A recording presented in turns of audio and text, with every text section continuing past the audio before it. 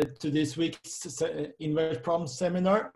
So we're happy to have François Monard with us, and he will be talking about various aspects of abelian and no abelian X-ray transforms. So thanks a lot for joining us, François. Looking forward to your talk. All right, well, thank you very much, Katja and Knut, for keeping the community alive for so long. And so I want to talk about all these things in the title, and I'll make sure I can define everything one at a time. It's essentially kind of the recent results over the past 2-3 years on 4 or 5 papers, 3 of which are in collaboration with Gabriel Paternon and Richard Nicol at Cambridge, where we have it's where the statistical inversion side kind of drives the classical inverse problem analysis, making statements such as injectivity, stability, and also refined mapping properties for X-ray transforms. Essentially uncertainty quantification questions or statistical inversion questions, trying to make theoretical statements about the reliability of such approaches. It actually drives the classical analysis even further. So that's the story I'm trying to tell. Let me make sure I can click. Okay. So the way I'm trying to articulate this talk is talking about the first half hour is actually talking about the motivation, the main results, and give some numerical illustration. And in those times, maybe half hour is just already good enough for attention span. Maybe some of them are less interested. Some of you guys are less interested in the detail, and so. So I relegated the details to the second half of the talk. Okay. So to give a bit of introduction, I'm going to introduce the geodesic X-ray transform. Typically, we define it. Say this is an example here where I'm going to take a domain in R2. That's going to be my example of a Riemann surface, and then I'm going to put a metric on it. And the metric induces a geodesic. Okay, induces a geodesic flow, so I can shoot geodesic from the boundary point and an inward pointing vector, and it propagates. Let's say according to that sound speed type metric right now, and I can integrate a function on that would be defined on this. By the way, can you guys see the cursor when I move it? Yes. Okay, good. So you can have a function defined by 3 blobs here, and I can integrate it over all possible curves passing through the domain, and see, for example, and typically this gives rise to this right-hand side, which is on the right side the sinogram, where every fan shot from the boundary point gives rise to a column of data. And so this column of data in red gives you the value of all the curve integrals of this function. And then if you change the position of the boundary point where to shot geodesics from, then you get a different column of data. And the point is to try to recover the left side from the right side. And in particular, hit it with the whole inverse problem agenda, injectivity, stability, et cetera, in particular, trying to understand how the answer to these questions depends on the choice of metric on the domain. And so if you don't put any metric on it, namely you put the Euclidean metric, this is actually the setting of the radon transform and X-ray computerized tomography, where geodesics is a straight line. So that's used every day in medical imaging. And then two of the motivations for throwing a metric at this problem are when you start considering propagation of photon in media with variable index of refraction. or linearizing the travel time tomography problem where seismic wavefronts propagate along geodesics of a certain metric, which gives you information about the inner core structure of the Earth. So this is what I would consider, what I would call the abelian X-ray transform, because the integrand is scalar.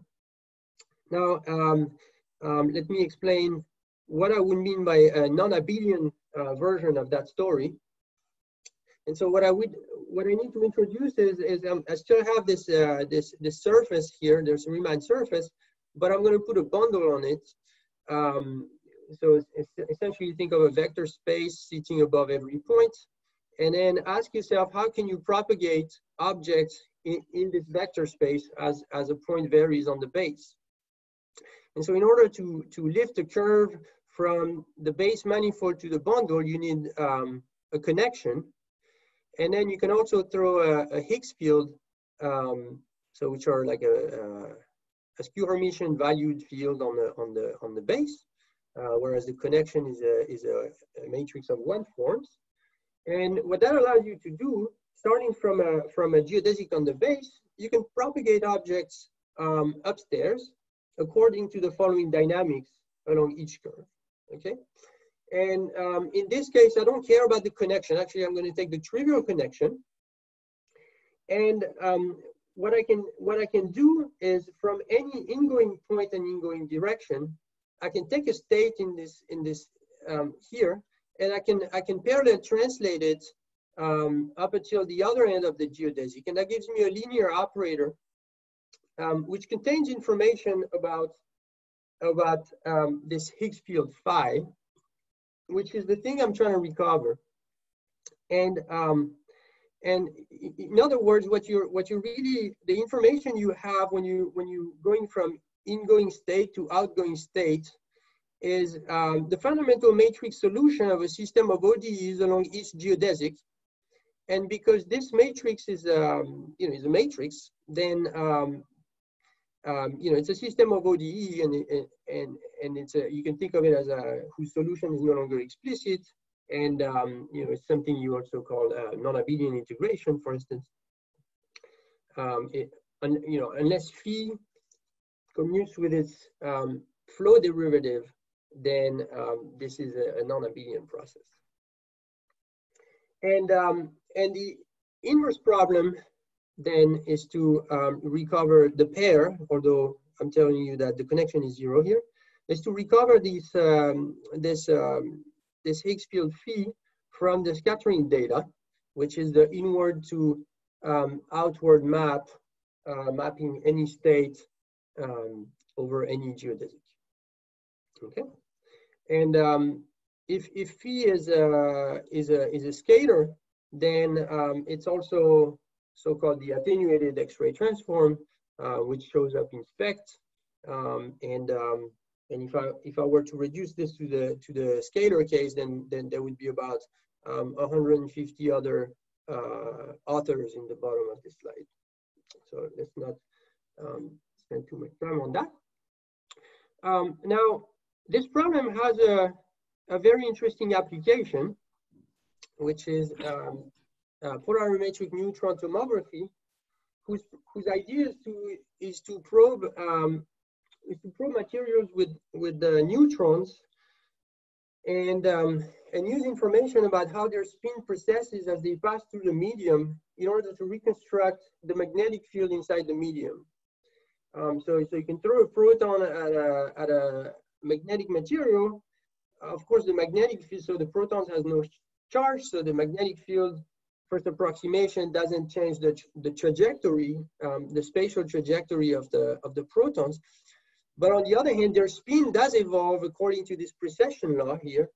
So if T is a parameter along any of the curves you might fix, then the spin is according to this. The spin is evolving according to this equation here, and that corresponds to thinking of the magnetic field as being a little SO3 valued Higgs field.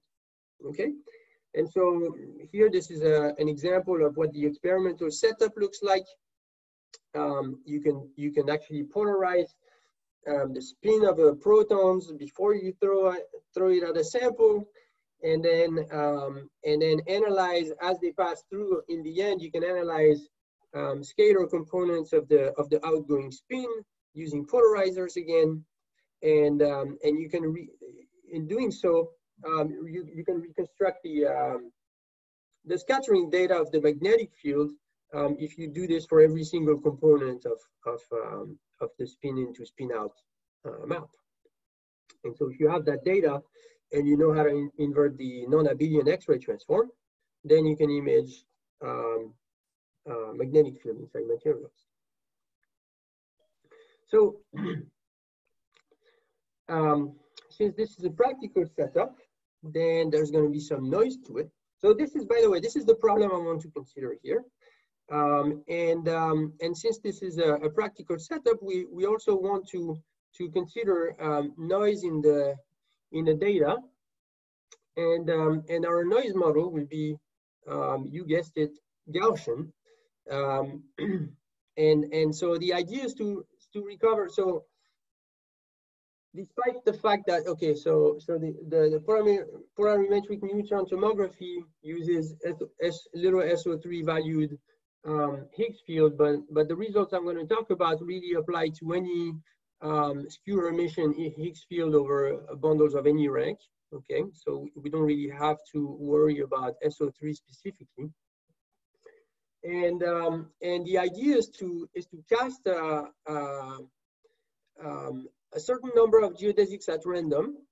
So n will be our parameter, and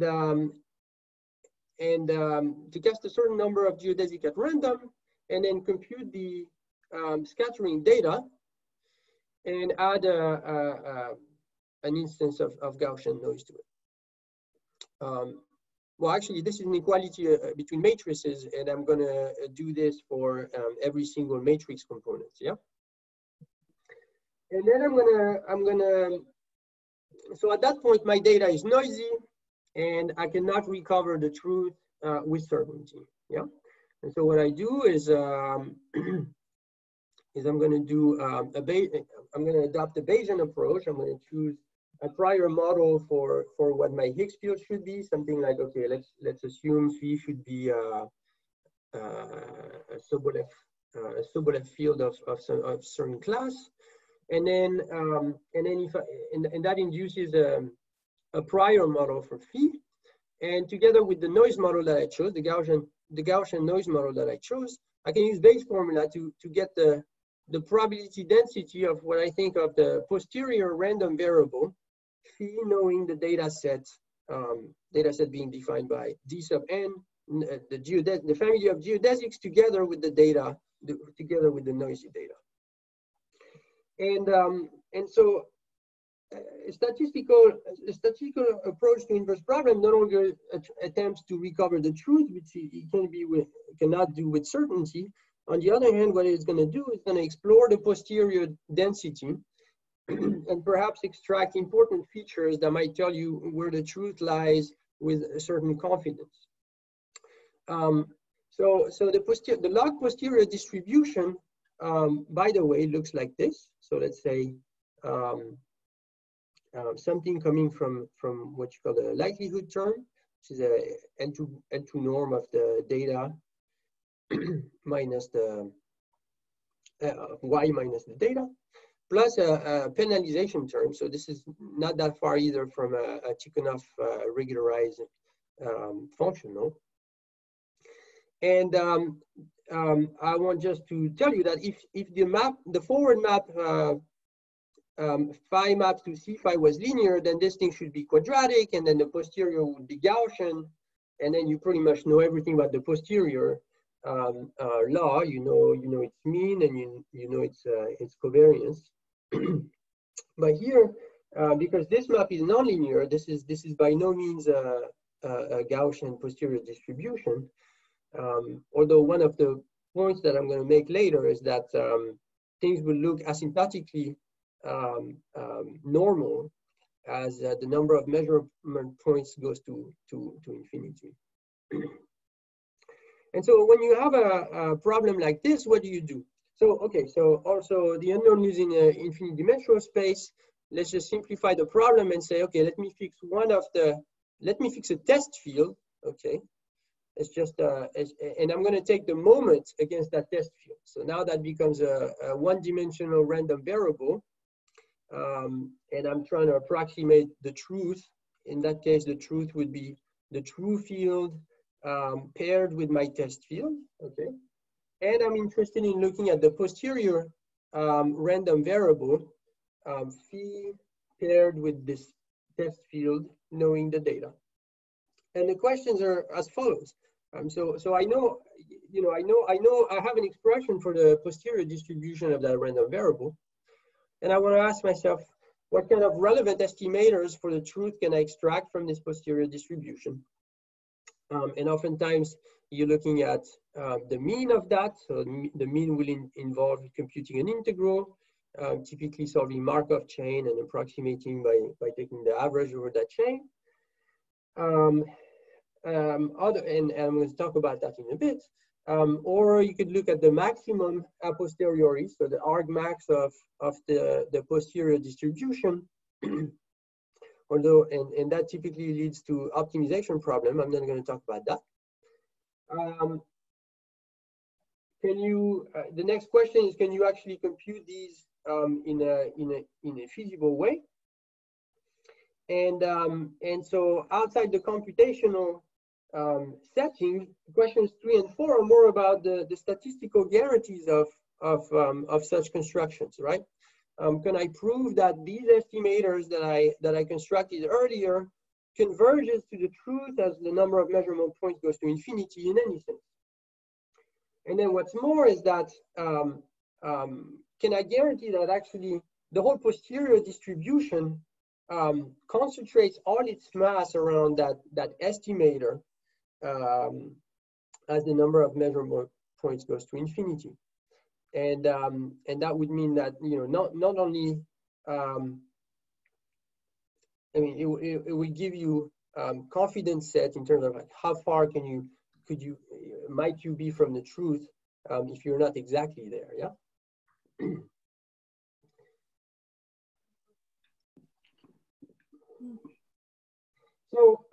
So that's kind of the setting that I was trying to describe here. What are the typical questions and approaches? Let me see how I do it on time. 20. Okay. I'll describe the main results. And first of all, I want to give the main messages of this talk, if anything. So the first one is that making UQ statements for inverse problems requires refined understanding of mapping properties of the forward operator or the normal operator or its linearized version. So when you're in a nonlinear setting, you will end up looking at the linearized operator, which we already do in inverse problems anyway. If you can prove the linearized operator is injective or stable, then you can make statement about the nonlinear operator in certain cases. But if anything, this statement means that if you're losing faith in theoretical analysis of inverse problem because you're producing non-constructive injectivity proofs or stability proof, well, be assured that it actually helps the statistical aspects of it. And in fact, you don't need a reconstruction. The statistical method actually gives you approaches to get reconstructions, even if you don't have reconstruction formulas, which we'll see in a minute. Now, focusing on the X-ray type problems on manifold with boundary, obtaining these mapping properties been typically formulated in some Sobolev scales or smooth spaces of smooth functions. So that's what I mean by Fréchet intersections or something. What we'll see in a little bit is that the Sobolev scales is non-standard here in order to accurately capture the mapping properties of X-ray transforms. And in particular, they might depend on which topologies you're choosing, which weight you're putting on the L2 settings of X-ray transforms. And so I'll discuss those weights a little bit. But let me say that this choice of weight can come from two things. It could come from theoretical tractability. We'll see that some weights are nicer than others, although the most natural one might not be the best one for theoretical purposes. And so that'd be the theoretical motivation for it. But also it could come from your noise model at the level of in your data space. Are for example, are short geodesics more important than or more frequent? That's also a question that you could ask in a practical setting, and that might give you a different weight to be considered in the L2 boundedness setting of the X-ray transform. Although, let me just say, okay, if you only care about integrants that are strictly compactly supporting inside the domain, then all this analysis kind of, it's interesting, but it's less impactful somehow. Okay, so let me get to the main results. So I have three results I want to discuss. The first one is to look at just the X-ray transform on the disk, on the Euclidean disk. And the result is that we can prove an isomorphism property of C infinity onto itself for functions that are smooth all the way up to the boundary included. Okay, and if you upon defining a special scale of Hilbert spaces, you can also get isometric properties between HS, what I call HS twiddle and HS plus 1 twiddle. So isometric meaning bounded, stable, and with sharp constants essentially. And this space, this scale is actually defined as a domain type spaces for real powers of a distinguished second order differential operator on the disk, which in polar coordinates rho omega looks like this. So it's elliptic at interior points, and this 1 minus rho square here tells you that it actually degenerates normally. Its ellipticity degenerates normally at the boundary in a certain way, and so this is where you can imagine that that the Sobolev scale you define is non-standard, since the standard one is based on the Laplacian, which does not degenerate at the boundary in that way. Okay, and so a couple comments about this result is that the L2 topology is not the usual, what people think of the usual one, the one coming from Santalo's formula or from the fact that the scattering relation preserves a symplectic measure.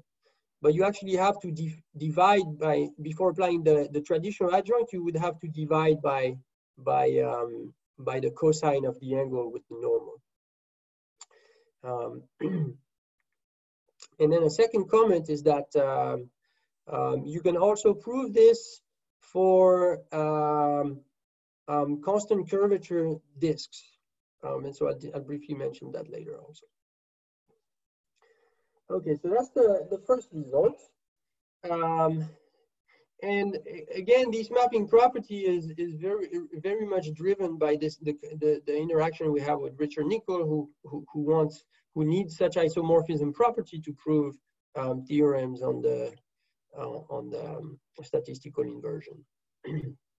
So the second result I want to mention is that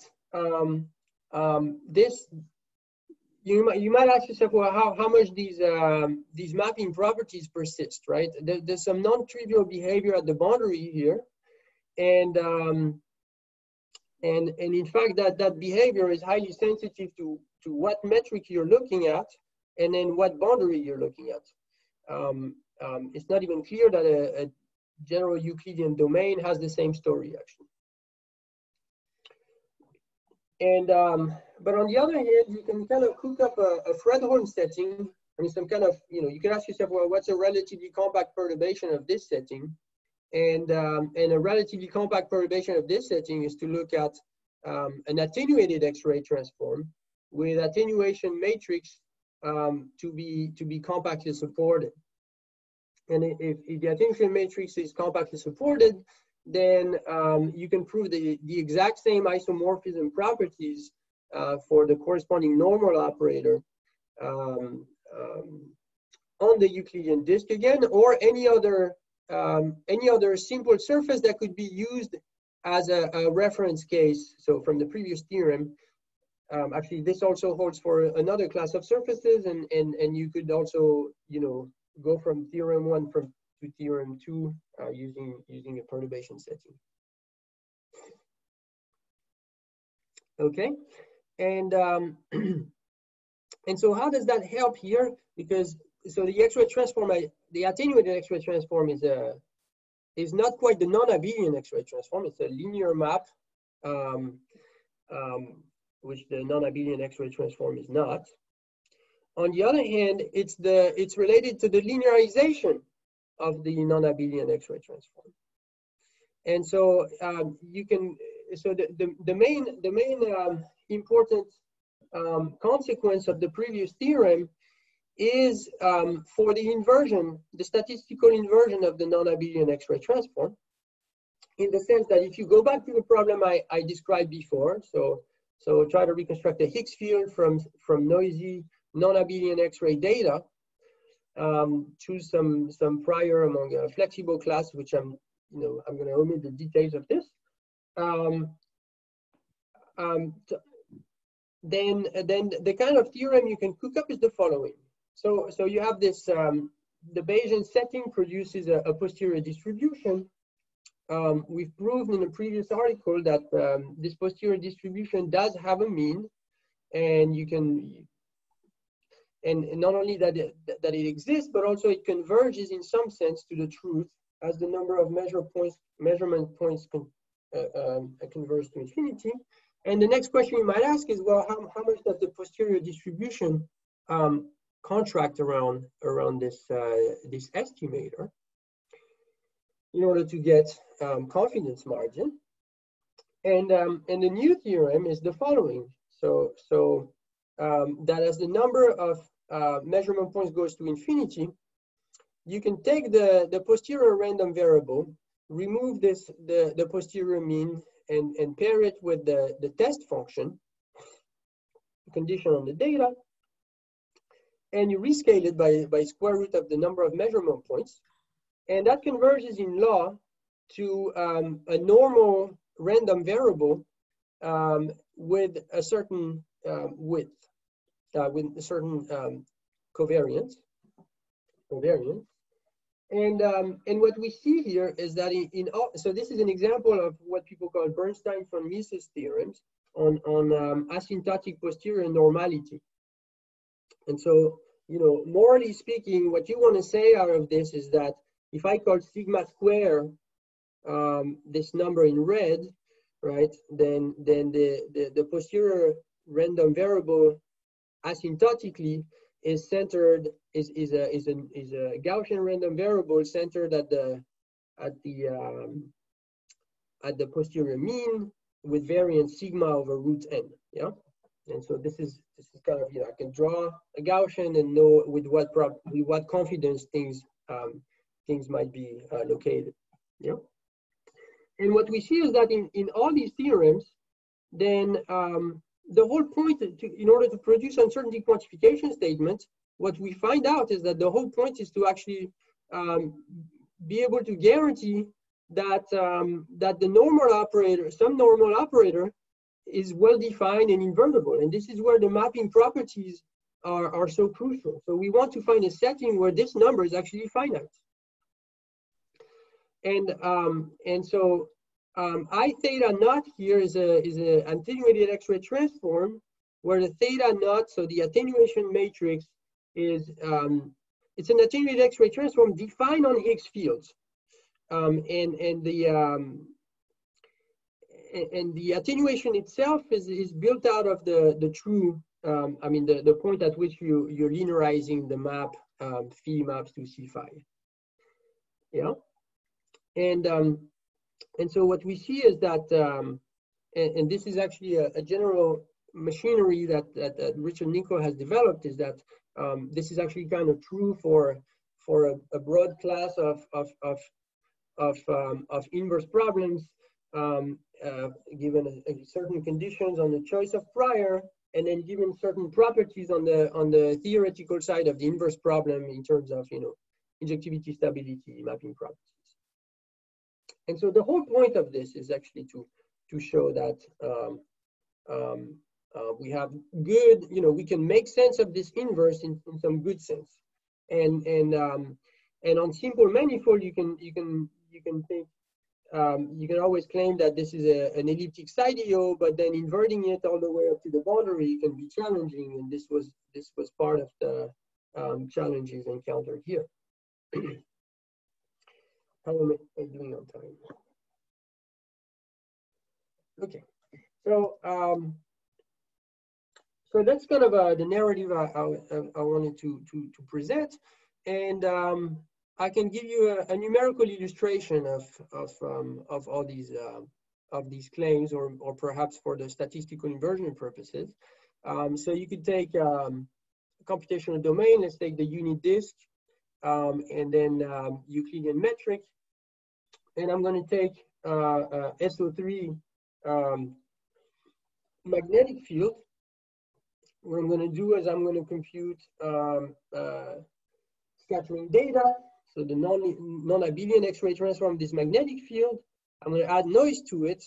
Mind you, there's no reconstruction formula for this, and I'm going to construct a sample of the posterior distribution and extract information out of it. That's the main idea. And instead of SO3, I'm going to throw it into little SU2 instead, because everything is 2 by 2 instead of 3 by 3, although complex valued. But for computation purposes, that's what I ended up doing. So it's a 2 by 2 skew Hermitian matrix. If A, B, C are the three functions here, I throw them in there. I make a SU2 valued, little SU2 valued field.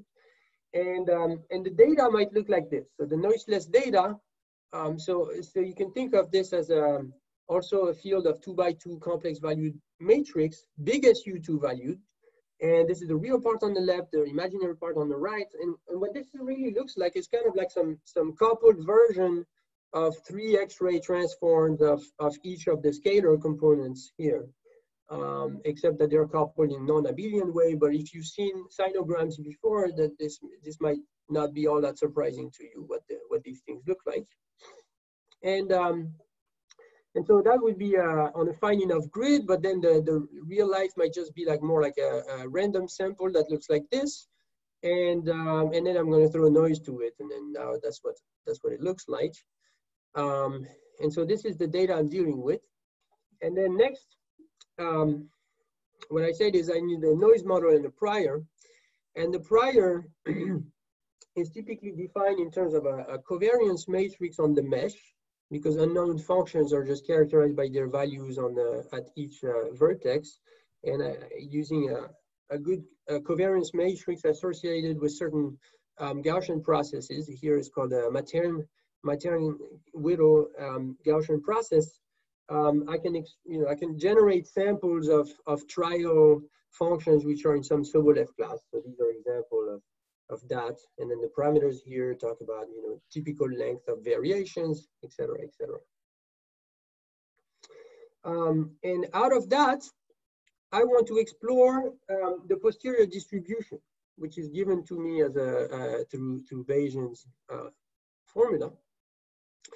And the way I'm going to explore the posterior distribution is using Monte Carlo, Markov chain Monte Carlo, and in particular this precondition Crank-Nicolson algorithm, which essentially consists of drawing new at every step, drawing new draws from the prior, and then cooking up this increment, and then staring at the log likelihood and looking at whether it increases or decreases. And if the log likelihood increases, then I'm definitely accepting the new candidate for the next term in the chain. And if it doesn't, then maybe I still accept it with some probability. And then once I run this for a certain amount of time of iteration, then I get a chain of posterior posterior draws, and I can do something with them. Like, for example, taking the average might give me an estimate of what the posterior mean should be.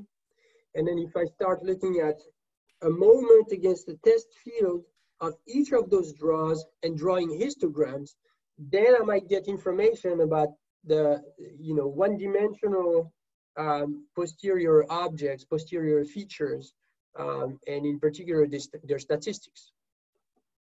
So, so in order to do that, I have to make sure that the posterior draws of that chain are become independent, and that they actually and that this algorithm actually draws from the posterior, because it's not immediate at first, but people have taken care of these things.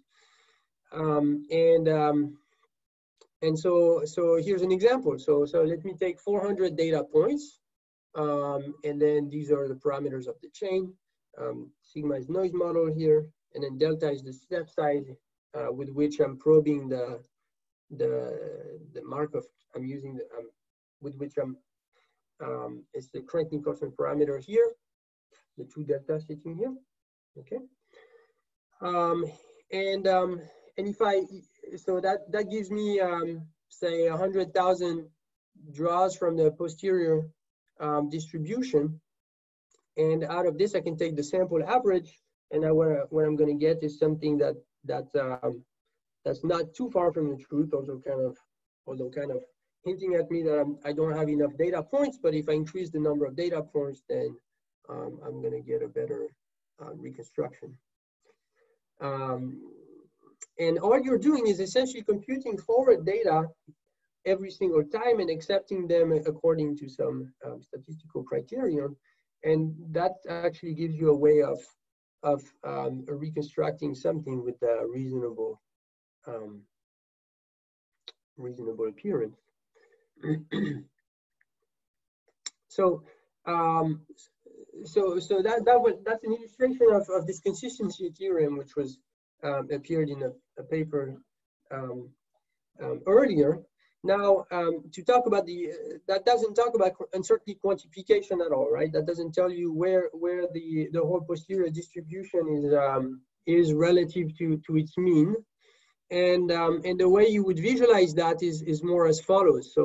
So you could draw a ton of iteration, so 1,000,000, and you have 3 fields that say these are my test fields, and I'm gonna take my chain, and I'm gonna take moments with each of these, and I'm just gonna draw. So each of these things is just a scalar random variable, and I'm gonna explore the statistics of those. And for each, the red dot is actually the true value, and then the green green dot is the posterior mean of that one-dimensional random variable, and then I get the variance in black on either side of the mean. You can choose to call these things Gaussian looking or not. But this is what you can access. This is what you obtain as using MCMC as a tool in order to explore posterior distributions.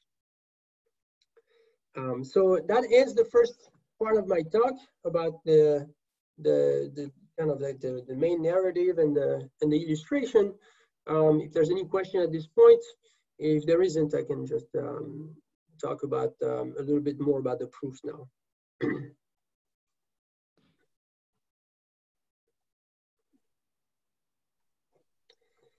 Okay, and I have until 55 or the hour.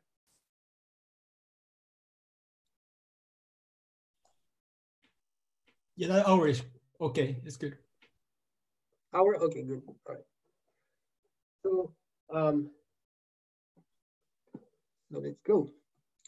So the first theorem was, if you remember, it was about the mapping properties of the unattenuated Fourier transform on the Euclidean disk, and so I want to talk a bit about that first. What was known before? Let me just say. What was known before is on simple surfaces. So simple is just things that don't have conjugate points or ugly topology, and a strictly convex boundary. Then one could prove injectivity of the X-ray transform that's composed of order 1/2 in the sense that you can derive the following stability estimate.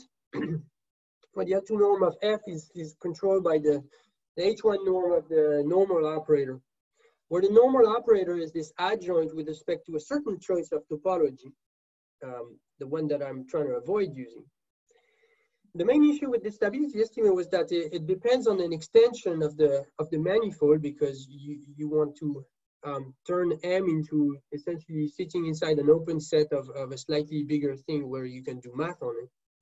Well-behaved math on it, and so the question is, can you obtain mapping properties that don't require such an extension?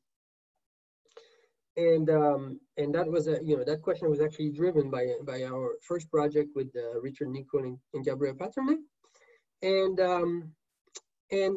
so in this case, so this is. In this first case, actually, the normal operator looks like this. So in the traditional functional setting, it's essentially integrating F against the exponential map at the point X, and that what that means is that operator actually naturally wants to extend to an extension of M. So if you take M twiddle, a simple extension of M, then that operator is nothing but the restriction of a natural operator defined in a slightly bigger thing. And that operator defined on a slightly bigger thing is a side EO at interior points, and M consists of a bunch of interior points of M twiddle. And moreover, you can stare at its principal symbol or even its full symbol across the boundary of M and claim it satisfies this -1/2 transmission condition. And then you can use calculus from Boutet-Monvel and refined by Hermander to show that that you can obtain isomorphism properties in the following setting. So I star I here will map d to the -1/2 infinity into C infinity, and isomorphically so. and what that means is what that means is that it's not quite C infinity isomorphism. D, by the way, is a boundary defining function. So technically you have to add functions that blow up a little bit near the boundary here. And you have a counterpart in Hilbert scales where you have the traditional Hilbert scale on the right side, but on the domain side, you need to introduce these mu transmission spaces. So these -1/2 transmission spaces. So these are ad hoc scales of spaces introduced by Hermander, and they're not really easy to work with, especially if you work in inverse problems. You know that some inversion algorithm for anything kind of consists of iterating the normal operator. And if I'm trying to iterate this normal operator on this space, I actually don't even know what it does, because I don't have the same scale of space on the left and on the right. So that's one of the caveats of this result. It's nice and sharp, but it doesn't quite, it's not quite satisfactory in that sense. And yeah, so far the Hermander transmission space are not great to work with, and then I could not iterate even if I wanted to. And so the next question, so the question of the first theorem addresses how to obtain a C infinity isomorphism, and what kind of Sobolev scale would come with that. And the way you would do that is by actually changing the weight on the codomain, because the symplectic weight that's traditionally used would allow functions in the range of the X-ray transform to blow up near tangential rays, which actually they don't. And so you can actually change the weight a little bit in such a way that the X-ray transform is still bounded. And in fact, in that case, it is the functional setting where the singular value decomposition is known in the Euclidean disk. And so that's kind of hinting at us that this might give us some information about how to approach this. And so let me spend some time on this. What's this singular value decomposition? That's actually been known for a long time. These are called the Zernicke polynomials. It's a two-index family. The ones on the left side might be the holomorphic functions and anti-holomorphic functions on the right side. And if you fix a row, then they satisfy systems of Cauchy-Riemann equations going from the left to the right. Or also one way to construct this family is to start from 1, z squared, et cetera, and repeatedly apply the Berling transform or a Berling transform to actually generate the entire family. So that version of this definition is in Kazanstev and Book-Game. And so it's a family of orthogonal polynomials. It's a L2 orthogonal family of polynomials on the unit disk. Also related to the Legendre polynomial, I believe. I'm probably on top of my head, I don't remember now. And the X-ray transform of each of these functions, okay, forms the following family of functions in fan beam coordinates, and they're also orthogonal, telling you that you know the entire SVD. So, and they're orthogonal not for the L2 mu topology, right? Not the one that people usually use on Riemannian surface. And so that's the main point here. Now, I guess the thing that's perhaps less known is the relation between the X-ray transform and this operator I introduced earlier. So this differential operator that degenerates at the boundary also has the Zernicke polynomials as eigenfunctions. And what's more is that you can find that the X-ray transform intertwines this operator with the square of a vector field in data space, and so does its adjoint, so that I star I commutes with this differential operator. And then just staring at the spectrum, what you find is that in fact I star I is a negative square root of this differential operator. So you want to contrast that with the non-compact case of the Euclidean case, where the Radon transform transposed times composed with itself is a negative square root of the Euclidean Laplacian. And here it's a result that genuinely takes into account, you know, the boundary information, and that holds all the way up to the boundary included.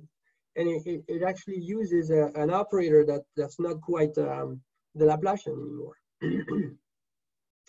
Well, what it also says is that as far as describing smoothness and mapping properties of I star I, well, you definitely want to use that differential operator as a model operator.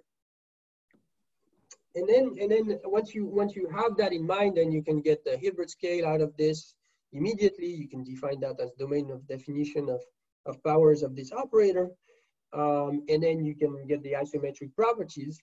And then there's one thing you have to show is that the intersection of these spaces is actually C infinity, which is not too much work, and then find out that this normal operator is indeed a C infinity isomorphism.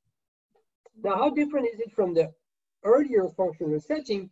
It's essentially the same operator as the earlier functional setting, except that you're dividing by 1 over cosine alpha in between I and the traditional adjoint. 1 over cosine alpha, where alpha is the angle between the inward pointing vector and the normal vector.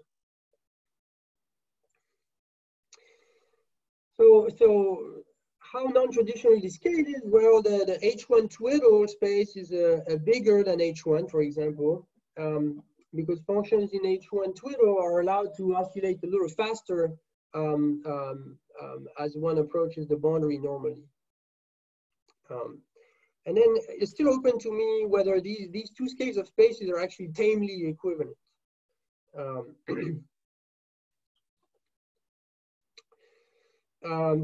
So you can actually,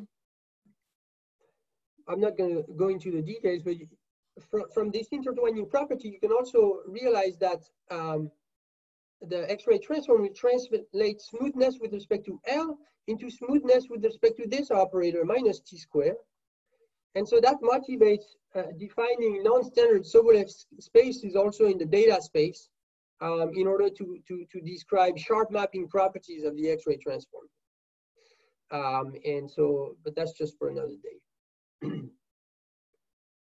Another thing that's for another day is the fact that these results also work for a certain family of simple surfaces, namely take any space of constant curvature and then take a geodesic ball of fixed radius, which as long as it's simple, the whole theory follows through. You can show that you can put a good topology on the data space, which makes the I0 star I0 infinity isomorphism. You can find distinguished differential operator such that the normal operator is a negative square root of a distinguished degenerate elliptic second order differential operator. And then you can obtain sharp range descriptions and have a Sobolev scale that really embodies the fact that I0 is a smoothing operator of order 1/2, and then that makes precise sense of these statements. And to me, that's an extremely interesting question as to how far we can take these statements. I mean, it's non-trivial fact that we can invert an elliptic operator exactly all the way up to the boundary included.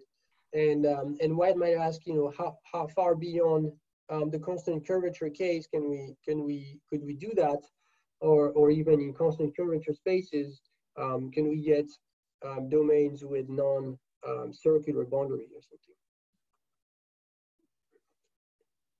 or things with no circular symmetry. Okay, so that was some bits about the first theorem about the mapping properties, and then well, I don't know how much time left I have, but let's see. The second theorem was about the mapping properties of the attenuated X-ray transform, and regarding the attenuated X-ray transform.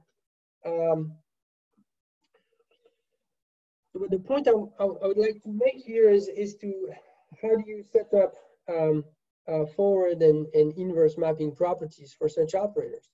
So the to define the attenuated X-ray transform, I need an attenuation matrix theta, and essentially I need to solve transport equations on the circle bundle for Cn valued objects.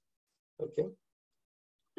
And this is how I would define the attenuated X-ray transform of F as the outcome of solving a transport equation with 0 outgoing boundary condition and solving along each geodesic a system of ODEs in that way, where F is a source term. And so this is a form of X-ray transform with weight, if you want. And the claim is that. And so this has had interest up until pretty recently. The injectivity was settled in 2012 for simple Riemannian surfaces, and then we obtained a stability estimate using Pestov identities recently. And the new result in that direction is that are the following. That you can also map C infinity into C infinity. That's actually already a non-trivial fact. And also that this statement actually holds under a non-simplicity assumption. All you need is convex boundary and just being non-trapping. So you could have conjugate points and still show that this is true. And of course, in the interior, that's kind of obvious, but all the way up to the boundary is what's less obvious here. And to obtain the converse mapping properties, meaning, okay, can the inverse be defined from C infinity to C infinity?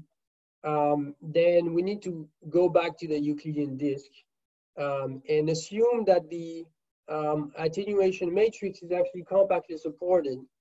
And in that case, then you can obtain the same isomorphic properties as the unattenuated X-ray transform in the Euclidean disk.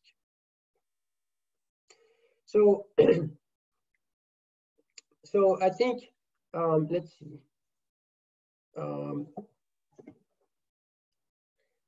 Right.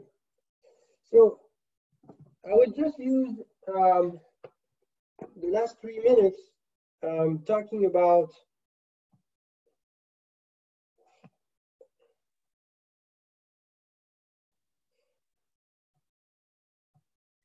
elements of the proof of the second theorem. And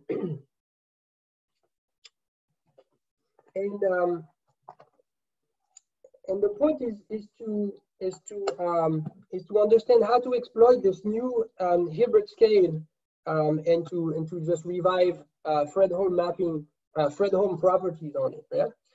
So this is another pictorial representation of the attenuated X-ray transform. I have a vector valued function living above a surface, and then the attenuated X-ray transform integrates F along that the trajectories upstairs. Okay. And so the question is to try to understand what happens all the way up to the boundary, including in terms of mapping properties. You want to ask yourself about the singularities of the Schwarz kernel of the normal operator. And typically, well, in the interior, if there's no conjugate points, you have singularities at the diagonal. So the Schwarz kernel lives on the product manifold M cross M, and M cross M has corners. It's a manifold with boundary, and it's actually a manifold with corners. There's two one codimensional boundary components and hitting a corner to the two codimensional boundary component dm cross dm. And the singular structure of the Schwarz kernel is conormal to the to the diagonal, but also when you look at non-open, I mean things with boundary, then the whole question is what's the singular structure as the diagonal of the product manifold hits the corner. And there, if you were really trying to understand how to invert that operator or build a parametrics for it, then you really need to understand the singularity type there. And so, for instance, you might need to start doing geometric microlocal analysis and start blowing things up and find in order to find in what a class of polyhomogeneous distributions the Schwarz kernel lives. But here we can kind of bypass this by realizing that if the attenuation is compactly supported, and I take 2 points outside the supports, and typically the Schwarz kernel is the unattenuated Schwarz kernel with some attenuation factor in between the 2 points. And so if the attenuation is only supported strictly inside, then the Schwarz kernel of the attenuated X-ray transform and the Schwarz kernel of the unattenuated X-ray transform agree near the corner here, which means that essentially the only part of the singular support that I want to invert for is essentially the only using microlocal analysis in the interior or something. And so this is the whole point here, is that the normal attenuated operator is nothing but the normal unattenuated operator plus a perturbation, which is so in the interior morally these things are elliptic of order minus 1. And then the perturbation is elliptic is not elliptic, it's just order -2 in the interior, but also vanishing near the corner. And so to find that this operator is actually Fredholm, then you just have to show that this is a relatively compact perturbation of this first term, and somehow what it amounts to showing is that, you know, in the interior you would have mapping properties of the form HM into HM plus 2, and you want to translate them into this non-standard Sobolev scale, and although these two scales with boundary behavior included might not be tamely equivalent, if you just restrict the non-standard scale to the interior, it might not come as a surprise that it's equivalent, the HM twiddle topology is equivalent to the HM topology, and therefore you can find that this is a relatively compact perturbation on the non-standard Sobolev scale, and then assuming that the Sobolev scale satisfies, you know, compact embeddings, etc., which it does. And so that shows you that this operator is Fredholm, and then you can show that it's injective, so it's got trivial kernel using a result by Pattern and Salomon from 2012, and the trivial co-kernel typically comes out of like dualization arguments and self-adjointness. So that's the end of my talk, and I will return to the other screen.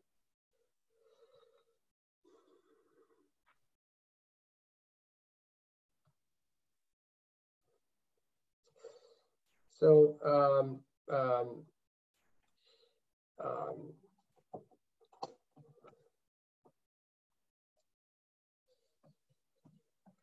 so I think I'll skip the conclusion because I kind of concluded at the end of the first half with the narrative and the intro. All the papers that might be of interest are listed here. Okay, thanks a lot, François. It was great. So let's open the floor for questions. So anyone that have questions, please unmute yourself.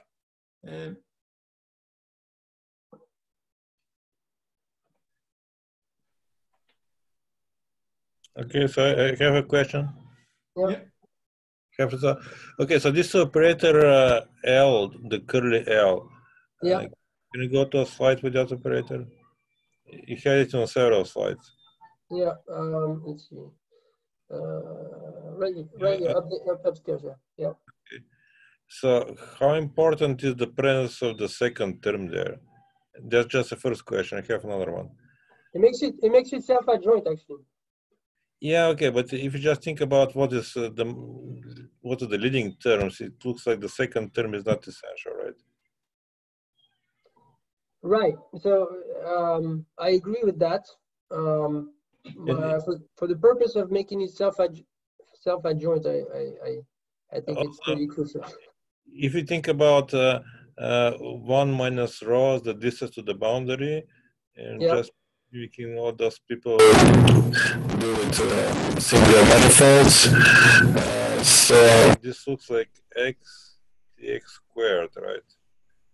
xdx squared, yeah. Mm-hmm. It's like the big calculus Laplacian, but not quite. Just trying to put that in one of those classes. Right. Rafe has a way to put it in, to fitting it into the zero calculus. You gotta multiply by x and then do like a square root type change of variable.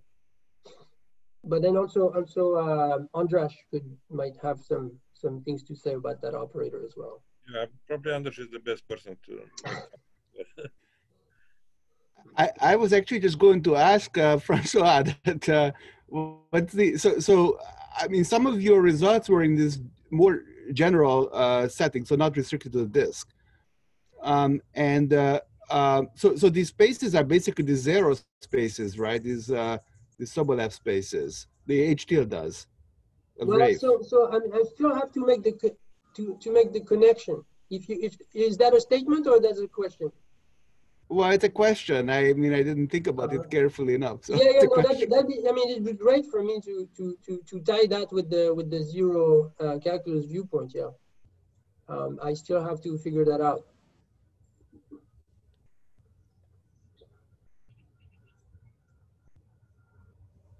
I do have one question. So you were using you adding a Gaussian noise to components of the matrix. But if you think about the measurements that are naturally valued in a group, then adding Gaussian noise to each entry of matrix will kick you out of the group. And then maybe you want to project back into the group instead. I don't know, is that because that reduces the dimension of your error, and maybe, I don't know, what do you have other reasons why? Yeah, I think that's a good suggestion. I just don't know what's an obvious projection and whether it makes the analysis more difficult at the statistical level. I see. Yeah, because it seems that even after doing that, you have a sort of a measure, but on a level of Lie algebra instead of, so which has lower dimension than n squared, which is dimension of the noise that you're adding. That's true. If you look at the experiments, you know, where they record component after component, and then there's a bit more, you know, cuisine. If you start reading the paper, you'll find out that there's no reason why your actual measurements live in the expected Lie group. Yeah. Yes. Yes. Okay. Thank you. Yep.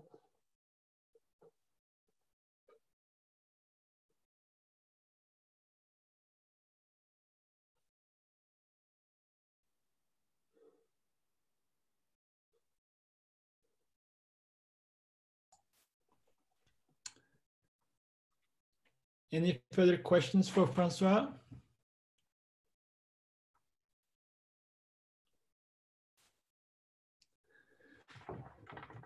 So I was wondering, so you said something about for the prior distribution, you have to have some sort of conditions on it. You used in your example a Monard covariance. So can you say something about, do you have to have a Gaussian field as a prior, or what are the assumptions or conditions on the prior? Yeah, so some of those conditions still kind of escape me a little bit, but it's a Gaussian prior defined through a covariance kernel. That's actually one of the, that was actually one of the motivating ideas of this project also, is that a lot of the times people, you know, use inverse problems where they know the SVD, and then they have these like Carnot-Hunen love expansion, right? So you can take like a SVD expansion and then add some Gaussian stuff to it.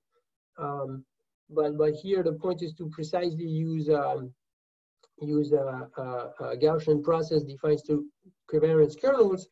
And there are some conditions on them, but I to be honest, I don't fully understand some of the esoteric aspects of it. I know that they have to charge the space at a certain, you know, they have to charge every ball kind of without loss faster than exponential, and things of that nature. These can be found in the papers. You'll find a good list of conditions there that'll tell you how to design your prior. Although all the priors with, you know, reproducing kernel Hilbert space to be, you know, typical HS function for H large enough will work. Yeah. Mm-hmm. Yeah. So in your particular example, you have this Monard covariance functions with a parameter in U that it corresponds. Was it important for you what kind of parameter you chose for the smoothness there in a numerical example? Well, certainly I guess if you're using a prior that's not, whose typical trajectory is not capturing the truth very well, I imagine the convergence will slow down or not converge to the actual thing at all, or to something that looks like the actual thing at all. Some of these computations are kind of expensive, so I didn't spend too much time exploring all the ways that the parameter combinations. I just found something that seemed to work. Yeah. I mean, the thing with these things is you can easily spend a lot of time engineering. I mean, finding the right values for the parameters, et cetera, et cetera. Yeah.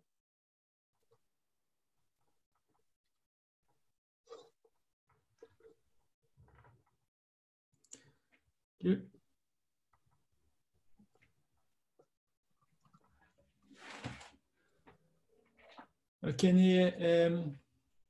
Any last questions for François?